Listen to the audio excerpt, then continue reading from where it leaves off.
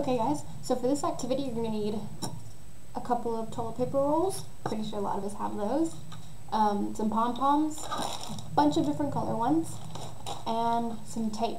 What we're going to do is glue our pom-pom, or we'll tape our pom-pom to our toilet paper tube.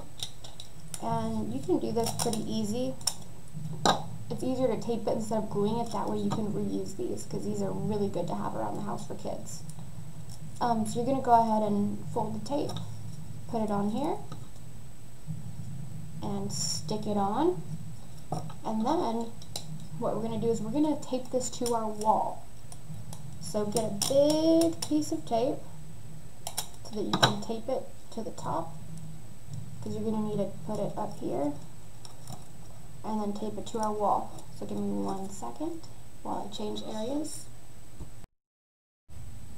Alright, so see, I already got my two put up, and we're going to put this other one up here as well, right next to it. Just tape it on that wall.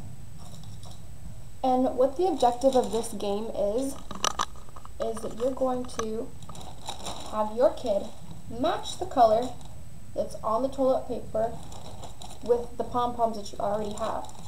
So they're going to want to match this green one, drop it down, have a yellow one, drop it down and match it, and a red one.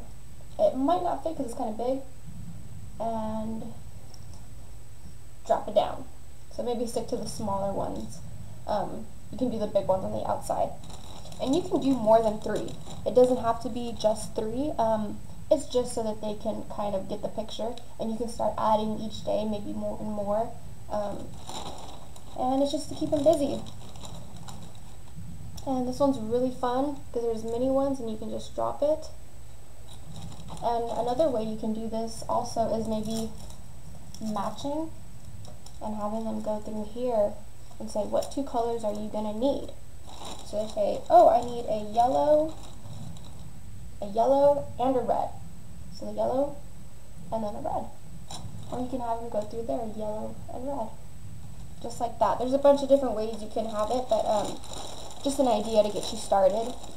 And you can also, instead of doing pom-poms, you might be able to put numbers and have them put 2 in here or 3 in there. Alright guys, hope you liked the video.